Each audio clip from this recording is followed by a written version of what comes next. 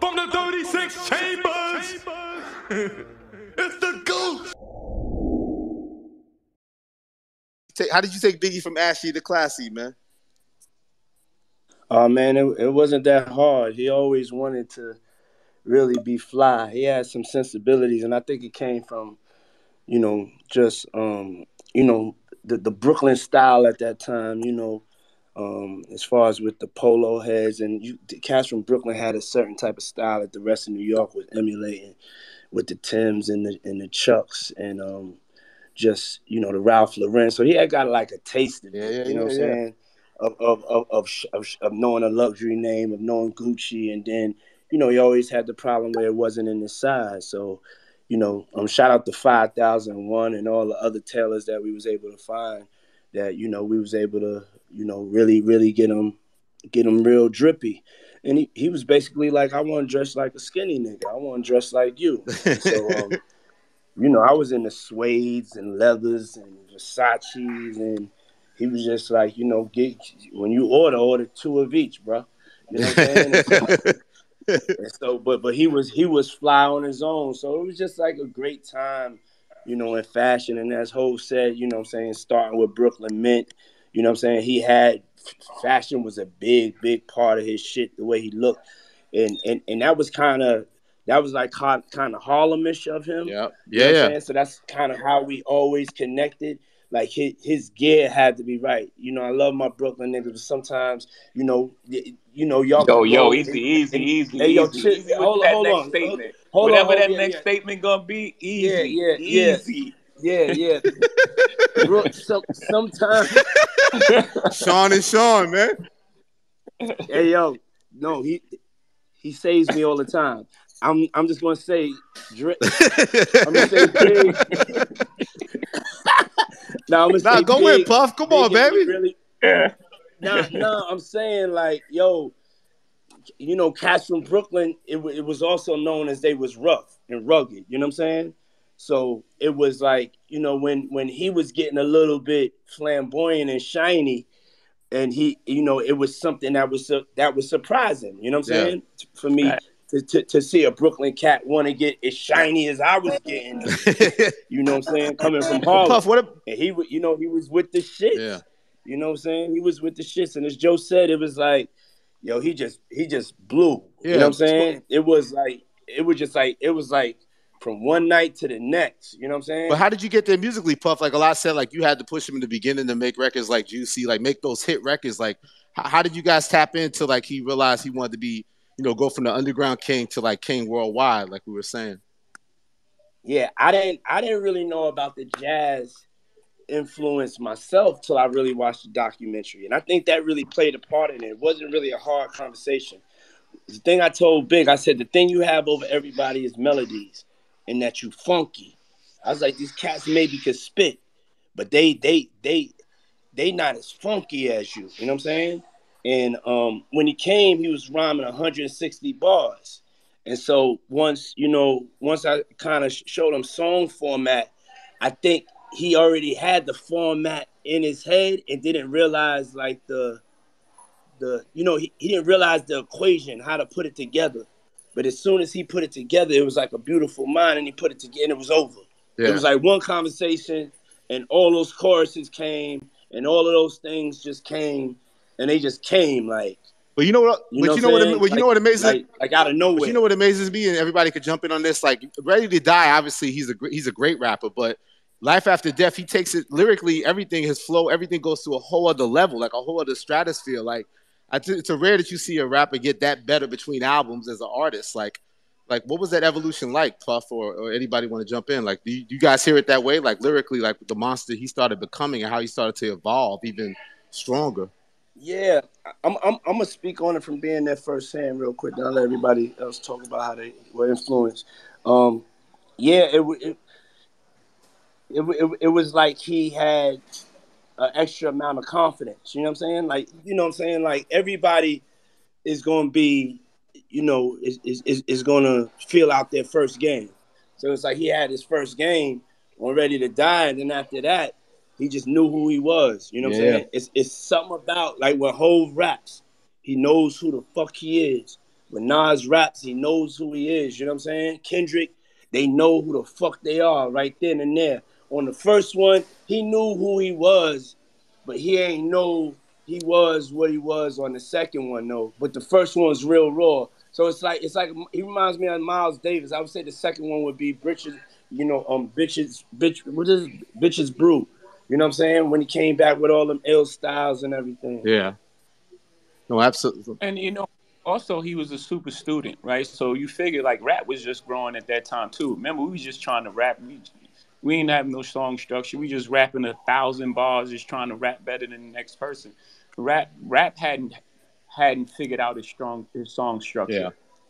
You know what I mean? Like if you look at all those early records, they didn't have like great big choruses um and then like Chronic came and all that, and him being a student and all that was like, oh, okay, I see where y'all trying to go with this, and his Puff knows this as well. Like Big knew exactly what he was making on Life After Death. Yeah. He was like, oh no, I got it. I got this. Like this album is gonna be my biggest album ever. And, like he had it. He knew exactly what he was making. When you get in that zone and you got that information, is very difficult. It took me 3 hours. Yeah. Like when I figured out that Hard Knock Life, like in that whole thing, I was like, oh, I got it now. I know exactly where I could take this. He figured that out immediately.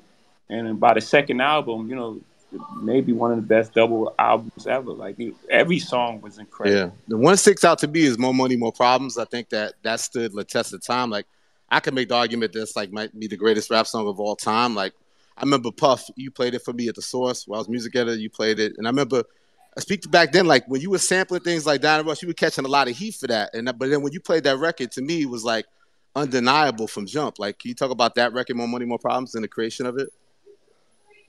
Yeah, it was so crazy that it's actually like a hard. It's a hard record. You know what I'm saying? Even though it gives it celebratoriness, but the More Money, More Problems was an example of really he could only make music that was coming from his heart. It wasn't like he heard a Diana Ross record. I knew I could give him the shiniest record. You know what I'm saying? That would make people feel good, and he'd be able to still bring it where it was relatable to the people we were making our music for, which is people in the hood. You know what I'm saying? Yeah. And so that's a beautiful example of his song arrangement, of his artistry, and also that other side of him too, where he could flow at that frequency because he was really a cat that just wanted to really have fun. You know what I'm saying? All the time. He wasn't like, oh, this big, black, heavy, dark gangster. You know what I'm saying? He was just like, you know what I'm saying? He was like the cat in your crew that keeps you laughing, the funny cat, but also like the quiet, you know what I'm saying? The cat that's cool that everybody looked up to. So man, that More Money, More Problems. That's when he had it. Like on the first album when I was giving him the radio records like Juicy or Big Papa. You know what I'm saying? He was into it. He really started to catch his bag on the One More Chance remix. You know what I'm saying? And so when he heard More Money, More Problems, it wasn't even like, yo, you need to do this. He heard it out the room. He's like, give me that. Yeah. You know what I'm saying? Yeah, no, and I think you have like that holy trinity of records that are like big mainstream monsters, but they're hip hop credible. Like you can't front them. And to me, that's More Money, that's Benjamin's, and that's Victory. You know what I mean? Like those 3 records to me are like they're hard to beat, man. Those are like you got to put Hypnotize in there. Okay, my bad. Wait, Hov. I remember on the Juan Epstein one you had talked about. By the way, I was there when Biggie made Hypnotize. Let's go. I was in the studio with him. Talk about it. That was my claim to fame. That's my claim to fame, guys. Tell me, Crack. And I'm gonna tell you.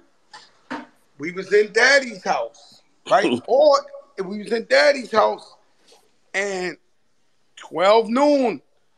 10 Chinese girls came in looking like the runway models of America.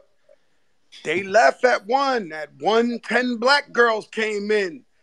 They was looking like the #1 models in America. 2 o'clock, 10 Spanish girls came in looking like runway models of America. 3 o'clock. I mean, this shit was insanity. The views of Fat Joe. I'm not going to elaborate too much. What I can say is Boy, that was the greatest day of my life watching him do Hypnotize. Did you know it was gonna be a classic like that, Joe? Did you feel you felt it in it? Oh, that shit was crazy because the beat itself was that Luke and Laura. Yo, Puff, how far? That shit was like, you knew that shit was sick because he just let that shit bake while he was writing to it. He was letting that shit bake, and it was just playing for hours and hours and hours. It wouldn't stop, and the shit never got whacked. It just kept pound, boom, boom, boom, pound. That shit was like, oh my god, this shit is. Nah, that shit was crazy. Instrumental. That yo, shit Puff, was crazy. Puff, how fun was the video? Oh man, the video was fun. That was like the first time we both tried ecstasy. Woo. Yo, raw on this Twitter call, man. Y'all are wilding, man. I mean, I didn't. I mean, it was an experience. You know what I'm saying? Everybody take that. Take that. Hey, yo, Biggie's 50. Check this out. We have nothing to hide, nigga. Biggie's 50. Let's do it. You know yeah, right. You know what I'm saying? That was a long time ago. It was the first time. It was just a little nibble. It was all right. It was a little nibble, but we was in extra high spirits. This breaking news and shit. Yeah, he's like, fuck it. On his 50th birthday, I want to let y'all know that. We're gonna drive backwards now. We're gonna drive backwards. We're high up next. Yeah, I'm telling. Real quick, I know we talk about Life After Death. Joe, you had something to do with Notorious Thugs, right? I wonder if you could speak on that a little bit. I know you mentioned it before in interviews. That's simple. So Biggie, I got real cool when I came in the game. I got real cool with Bone Thugs and Harmony. We were signed to the same label. So I was basically the only guy in New York who really knew them and was really fucking with them like family. But them guys, they went from like, they just started selling like 30 million records. Like they was breaking records. Like they was the biggest. And Big was like, y'all want to do a song with your guys. And I was like, no problem. You know what I'm saying? You know, Big, my brother, there's no question. So I need you to get it done. They've been avoiding our calls. So what happened was they was kind of cool. They was cool with Tupac. They already did a song with Tupac, so they didn't want to burn no bridges or whatever. So I had to do some convincing. But believe it or not, they're the happiest guys in the world. They ever did the Bone and Biggie. So we got them in the studio. We made them rock, and it was the best thing they ever did in their life. Yeah, that's one of the best ones in the album, man. Yeah. Crazy. But yo, Puff, you talk about how, you know, Big inspired you to really step out and take on the challenge of being an artist yourself. Yeah, that was kind of wild. We were I would like put together the shows and I would act like I was the artist. So I would be like, you know, whether it was Jodeci or Mary, I would actually be like kind of pantomiming like the moves and like the bop or whatever it is. You know what I'm saying? I'm not saying I'm responsible for everybody's whole bop, but I'm just saying like, you know, just kind of sketching out a vibe for him, you know? And so, you know, as I was doing that and then he was like, yo, I need you to bring me out. I got this idea. Because I just was in the Versace shirt, like more on the sideline. You know what I'm saying? Yep. And then once it came time for the tour, but throughout the shows of Building Bad Boy, I was like the hype man of all the artists, like on some P.T. Barnum. And then you know, he would just see just the you know, the bag that I would get in as an artist, you know what I'm saying, just dancing, because I came from being like a backup dancer. So I had no problem with like kind of filling that role. Yep. And then he was just like, yo, I just see you as an artist. He was like, I got an idea, you know what I'm saying? Well, I'm going to write your rhymes and I'm going to manage you. And you manage me. And it was like, we would have these like, you know, fun conversations. And then so on the Get Money remix, like that verse was actually written for me. And I was just like, man, I mean, I was like, I don't think I could get it. I don't want to like slow up the flow, you know? I was a little nervous. And then wait, which verse? Which verse, Puff? Guns Out Bustin'? That one? With Caesar's verse. Oh, got you. Uh-huh. Yeah, of the Get Money remix. Yep. But yeah. Then by Can't Nobody Hold Me Down and by the Benjamins, you know what I'm saying, he had locked me into a bag, and by Victory, you know, he had pushed me all the way in, and you know, I didn't know what would become of it. You know what I'm saying? But I knew I was like living a dream, and I was like with it. You know, Yeah. so it worked out. He saw something in me that you know what I'm saying. I probably and nobody else probably saw in me. Yeah. How do you feel like? You feel like you was popping your shit like when you be so confident rhyming with him, or even like on My Downfall, you was popping shit on his records and stuff like that. Like, how did he react to that? Did he hype you up on stuff like that? Nah. I mean, I did whatever I did. I felt, you know what I'm Yeah. saying. So yeah. I mean, in the studio, like he definitely let me wear the director hat. You know what I'm saying. He Yeah. definitely let me be Phil Jackson. You know what I'm saying. And you know what I'm saying. So it was definitely that type of thing. Like letting me produce the record. He never really tried to produce the record. Yeah. You know what Yeah. I'm saying. He was like you do that. He never was coming to the mixes or was anything like that. You know what I'm saying. Yeah. And so that's how that really went down. So all of the stuff that was just the creative sound that I was Yeah. putting together, and Yeah, yeah. some of my great, well-produced records. I want to talk about Victory. Hove, I was saying, I remember on a Juan F scene back in the day, you had talked about you liked the arrangement where it's like Biggie's doing like a mic check, but then Puffy's just rapping and setting the record off. Like, you talk about your feelings about that song? Oh yeah, it's one of my favorite moments. And it's one of my favorite moments from them. Two of my favorite moments when they're singing the Player Hater song.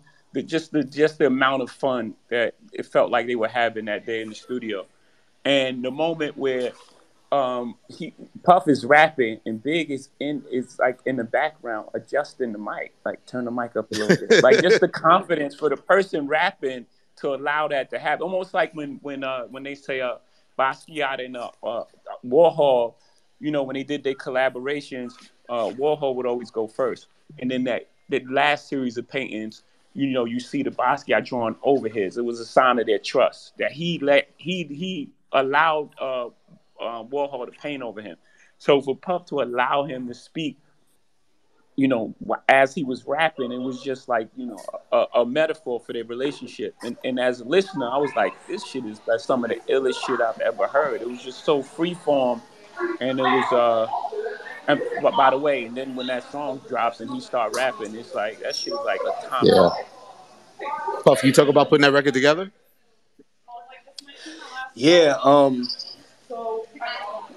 I Biggie had like kind of wrote the whole song for me, and was like go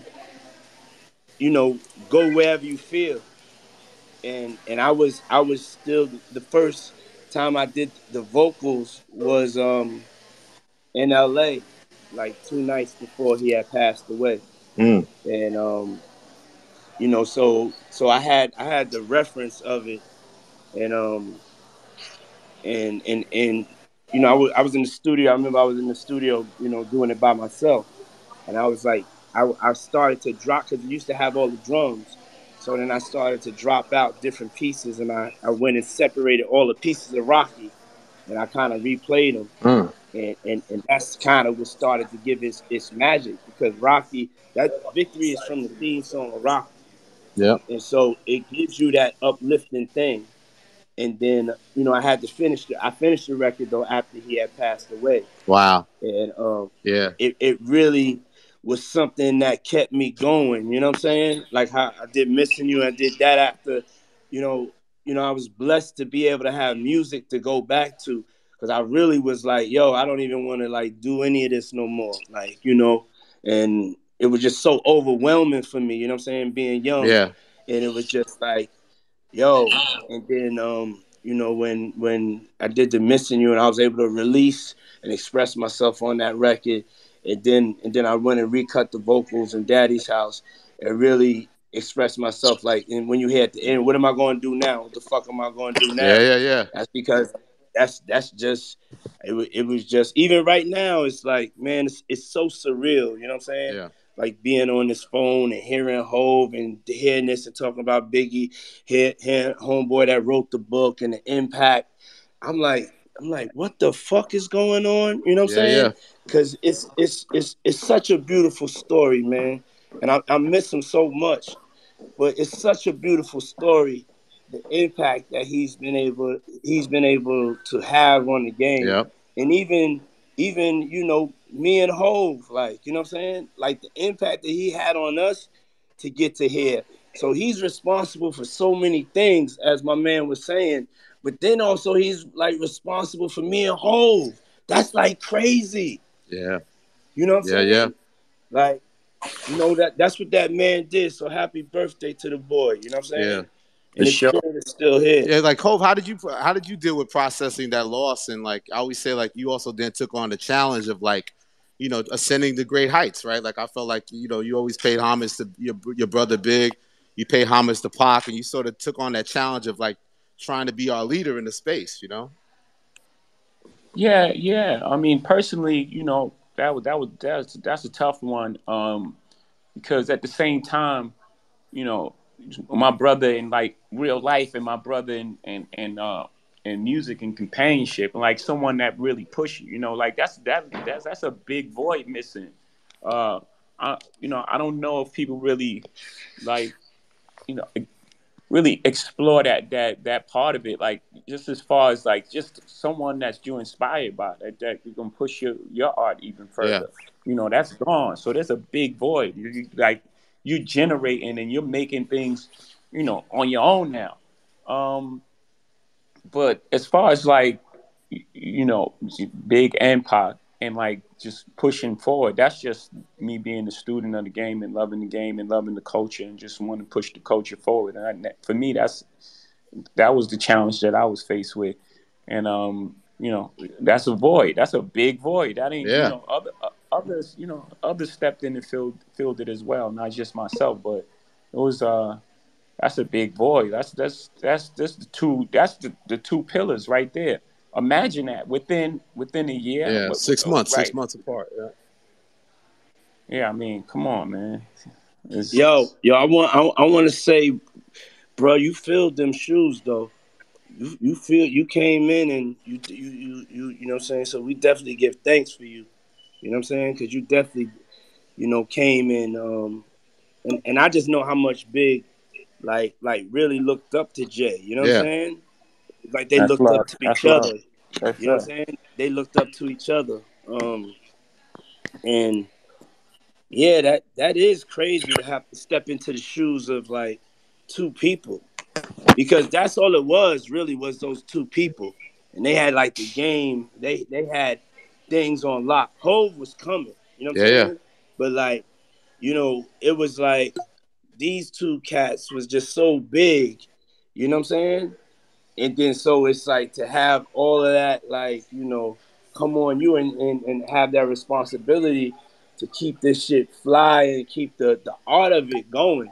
Yeah. You know what I'm saying? Because I think Hove really kept the, not, you know, Hove kept the art of it going and was able to take where they was at and take it, you know what I'm saying? Take it even higher. So, Yeah, you and even back in know what I'm the saying? era that we're all from, with Fat Joe too. Like we didn't really see hip hop grow like this. We didn't have a blueprint of like people evolving and still being so relevant and still impacting culture. Like y'all inspired me. Y'all knocked down those doors in general. Yeah, it's so crazy because that's what hip hop is built on, us helping each other. So you're hearing stories about people that actually was helping each other. So Fat Joe getting him his first show, like that's huge. Fat Joe with the Bone Thugs, you know what I'm Yeah, saying? That's huge. Like everything that we've all like done to like help each other. That's the way it was. You know what I'm saying? So there's a lot of people that played a part in Biggie and people believing in him, you know what I'm saying? And it's a family of real hip hop artists, and yeah, so it's dope to have everybody on the yeah, call. crack. Puff. I'm gonna say it like this, right?